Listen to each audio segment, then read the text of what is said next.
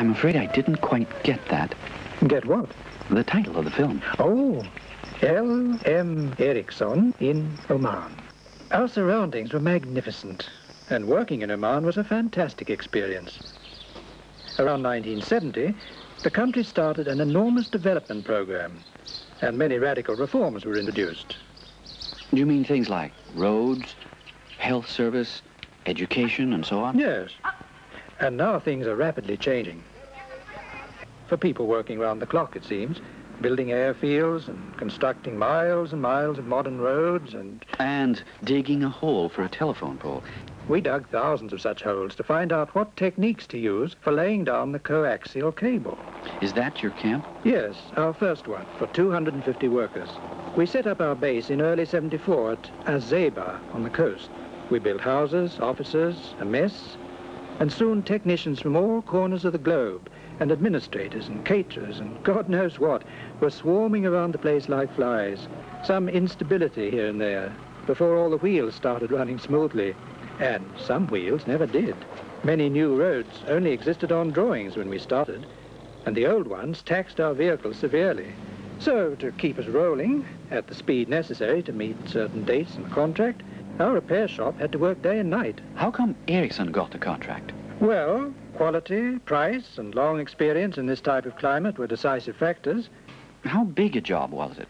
Well, it was a turnkey project starting right from scratch, and the plans were expanded after we started. So, all in all, our undertakings included a fully subscriber-to-subscriber dialing system over the entire network. This comprised 25 local and transit automatic public exchanges and associated power plant, and 13 hops of 960 channel radio links with the potential for introducing color TV transmission in the future. For spur routes, 200 kilometers of 120 channel coaxial system have been adopted, and 24 channel radio links. Outside plants comprise the primary and secondary cables and even the subscriber installations. It's not enough to teach a man all the steps in the process. You have to train him until he's an expert before you can leave him on his own with the job.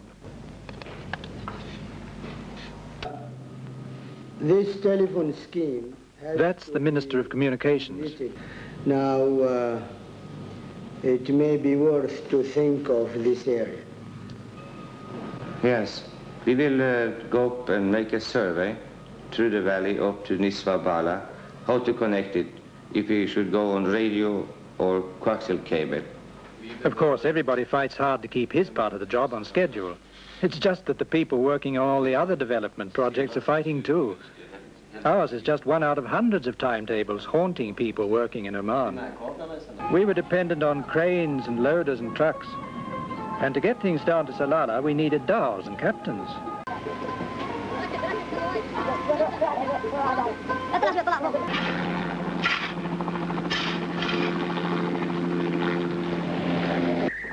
Back in Stockholm, managing group again. Gentlemen, I think we should take the next point of the agenda.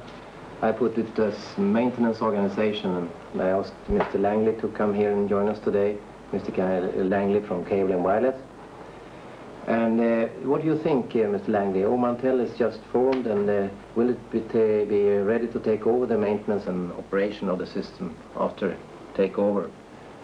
Well, Omantel is arranging to recruit staff, but I think they will be very interested in hearing from you if you have any way of helping them out in the specialist staff which is needed to maintain and operate the system.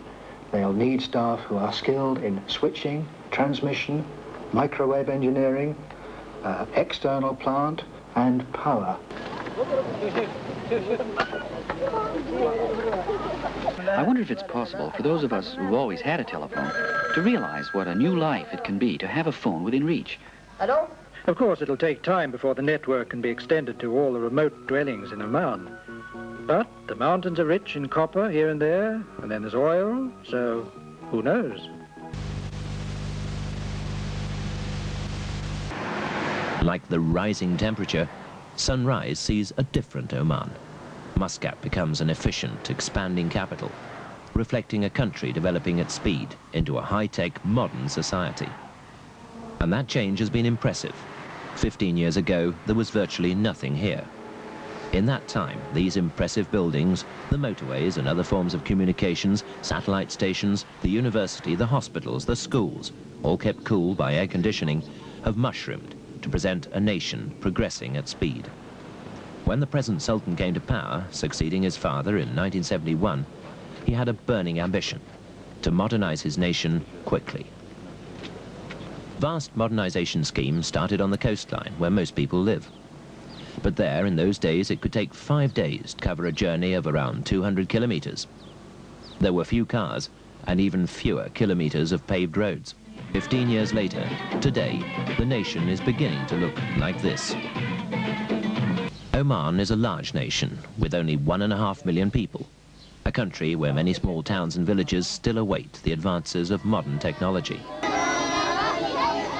If you can get a telephone, do you want a telephone? Yes, I want a telephone. Hello? Hello? Ah! In Stockholm, project planning continues at Ericsson Network Engineering.